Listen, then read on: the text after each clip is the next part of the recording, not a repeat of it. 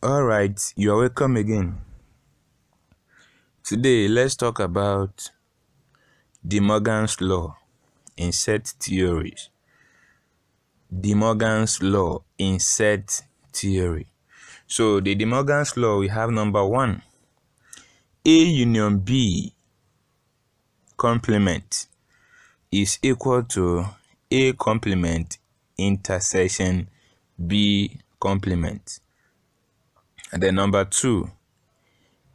A intersection B complement is equal to A complement union B complement.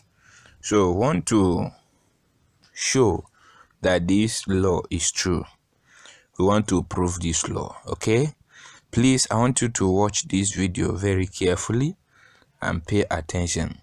It's about set theory and logic. Now, before we continue, I want to lay some basic foundations about union of set, intersection of set, and complement. Number 1, we've talked about union, and we say whenever we have something like A union B, we are talking about a set of elements, let's say X, such that X exists in A or it exists in B. Okay, so we say A union B is a set of X elements such that X exists in A or it exists in B. And then we also talk about A intersection B. We say it is a set of elements X such that X exists in A and X exists in B. Alright, we also considered A complement. We write A complement this way: A superscript C or A prime. And we say that it is a set of element X such that X exists in universal set, but these elements do not exist in A. So all the elements in the universal set but not in the main set in question is called A complement. Do you understand this? Please, if you want more of this, I want you to check on our videos, basics of set theory. We discuss much on this: intersection, union of set, and complement. Please search for the video and watch it also. Now let's continue. Having known these basics, let's pick number 1. We have A union B in bracket complement is equal to A complement intersection B complement. Now let's assume that we are talking about an element. Let's say let X be an arbitrary element of the set A union B complement. Let's assume that there is an element in this set A union B complement. So we said if X exists in this set A union B complement, it means that, or it implies that, X does not exist in the set A union B. Hello? You see, X exists in A union B complement. That implies that X does not exist in A union B. You know, we talk about union of set, we talk about complement.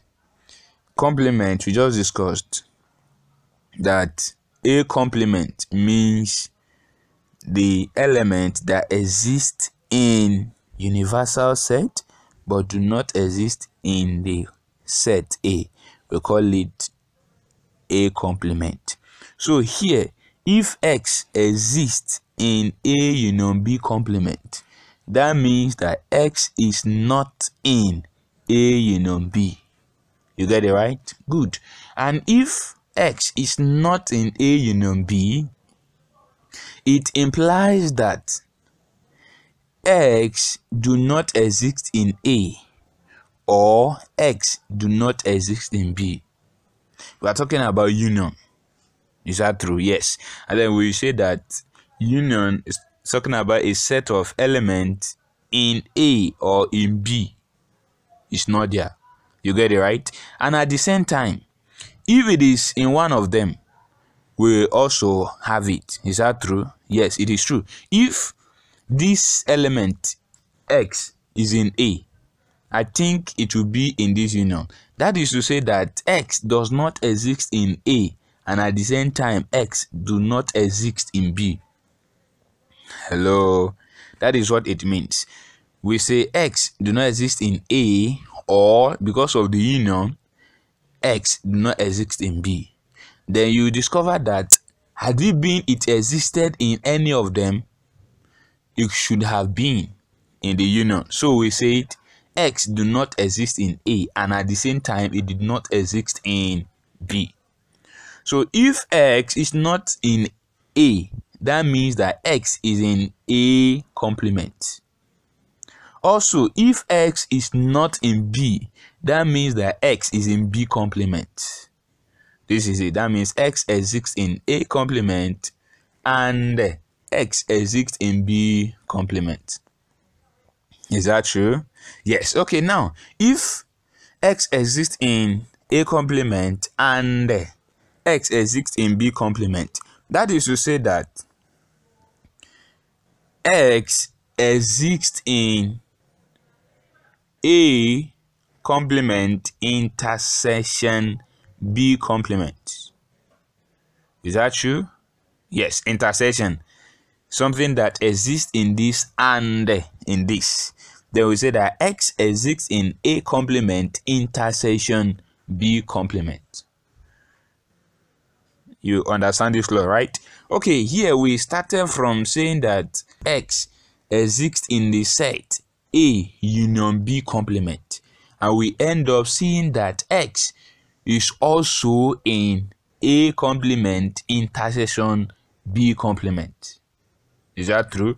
Yes, we have seen that X, this same element X, is in A union B complement. It also exists in A complement intersection B complement. Now let's go otherwise, conversely. That is, before we do that, we're going to say that A union B complement exists in or is contained in A complement intersection B complement. You get it, right? Now we make use of this sign this way. Now let's go. Conversely, let X be any arbitrary element of A complement intersection B complement. You know, this law, we started showing that A union B complement is the same as A complement intersection B complement. That is the first one. So here we are going to take it backward. That is, we are going to say that A complement intersection B is equal to A union B complement. Okay, now let's go. We say let X be any arbitrary element of A complement intersection B complement. That is to say that X exists in A complement intersection B complement.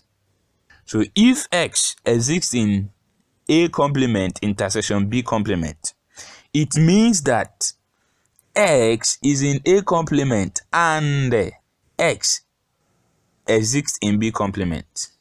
You get it? You know, we say intersection. It exists in this and this. So if X exists in A complement intersection B complement, splitting it into two now, it means that X exists in A complement and X exists in B complement. And if X exists in A complement, it also means that X is not in A and X that exists in B complement also means that X is not in B. You get it right? Yes. Okay. If X is not in A and X is not in B, we are not sure, but let's assume that X is not in A or X is not in B. Let's put it this way. Let's assume that X is not in A or X is not in B. So if X is not in A or X is not in B, that is to say that X is not in A union B. X is not in A union B. So if X is not in A union B, it implies that X is in A union B complement. X is not in A union B. It means that it is in A union B complement. So here we started by saying that X exists in A complement intersection B complement, and then end up having that X also exists in A union B complement.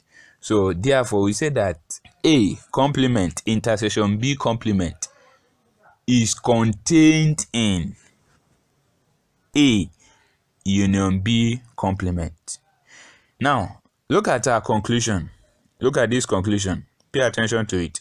The first conclusion, we say that A union B complement is contained in A complement intersection B complement.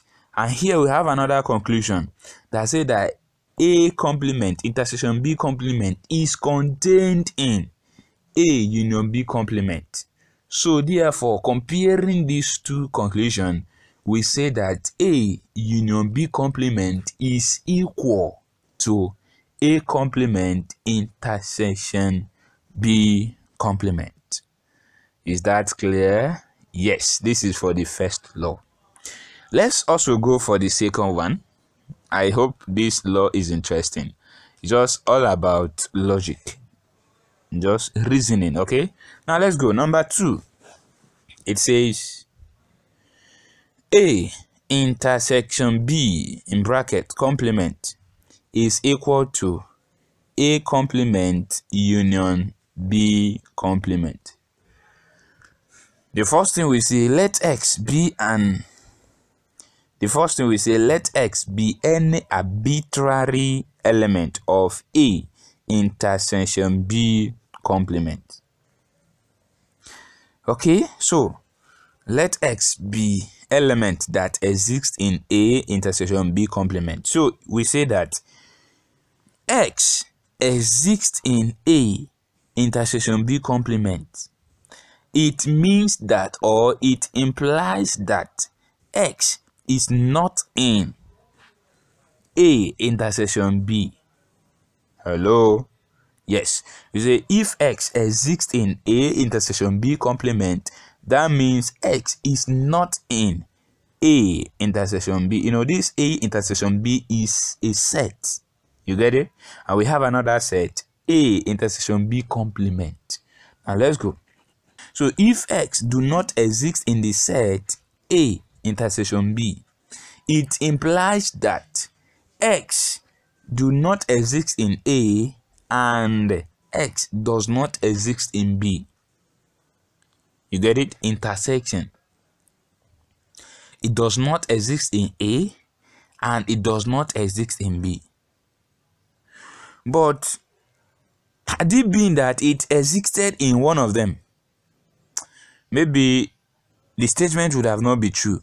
That means we are going to say that X does not exist in A or it does not exist in B. So if X does not exist in A or X does not exist in B, it implies that X exists in A prime, that is, X exists in A complement or X exists in B complement. You get it? So if X does not exist in A, that means X exists in A complement. And then we say, or X does not exist in B, it implies that X exists in B complement. So if X exists in A complement or X exists in B complement, it implies that X exists in A complement union B complement. So here we say that X exists in A intersection B complement. That is, we begin with this, right? And we end up seeing that X exists in A complement union B complement. That is to say that what we begin with is contained in what we just found out now. We say that A intersection B complement is contained in A complement union B complement. Then conversely, you say let X be any arbitrary element of the set A complement union B complement. Let X be any arbitrary element of the set A complement union B complement. So we say if X exists in A complement union B complement, it implies that X exists in A complement or X exists in B complement. So if X exists in A complement or X exists in B complement, it also implies that X is not in A or X is not in B. You get it?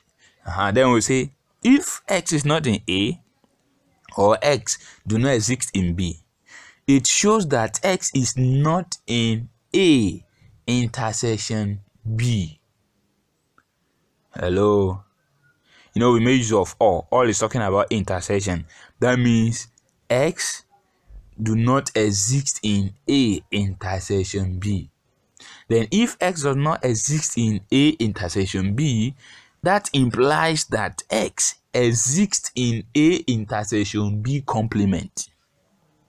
If it doesn't exist in A intersection B, definitely it will exist in A intersection B complement. So here we discover that we begin with A complement union B complement, the set. We say that X exists in A complement union B complement. And we end up having that X also existed in A intersection B complement. That is to show that A complement union B complement is contained in A intersection B complement. So with this conclusion, two conclusions, we therefore say that A intersection B complement is equal to A complement union B complement. Is that clear? Yes. So we have shown in this lesson the proof of DeMorgan's law. You get it? Please, I want you to pay attention to this, watch this all over, and like our videos. Okay? Yes, thank you for watching. Stay blessed.